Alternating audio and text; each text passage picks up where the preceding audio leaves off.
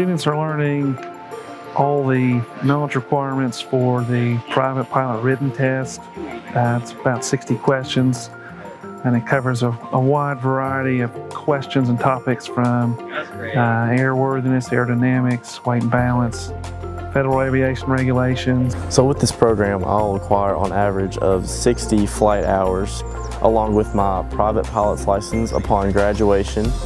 I hope to use those hours to apply and get into Eastern's flight program, which will help me get into the military flight school at the Air Guard.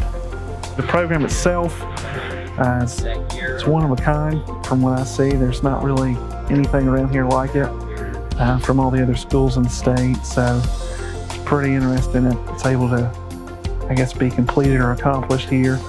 It's nice to know that you're the first group to be a part of something that can either go national or even statewide there. I am currently enlisted in the Air National Guard, going in as a crew chief, and with this experience with the flying the airplane, I hope to eventually apply for pilot school in the military and be able to fly C-130s for the Air Force. Flight program will help Gray with the Air National Guard because he's going to be getting the aviation training as far as maintenance.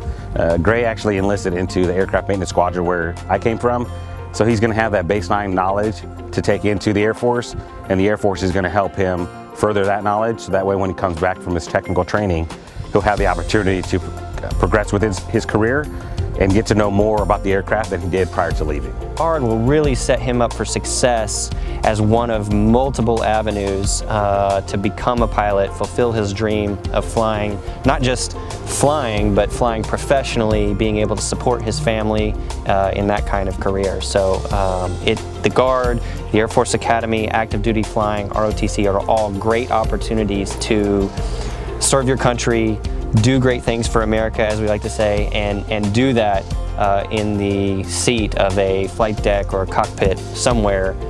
And with the Guard, he could do it right here in Kentucky. What I've learned is my love of flying has increased even more ever since I've hopped in the left seat, and that I want nothing more than to continue my career and be a pilot as an adult.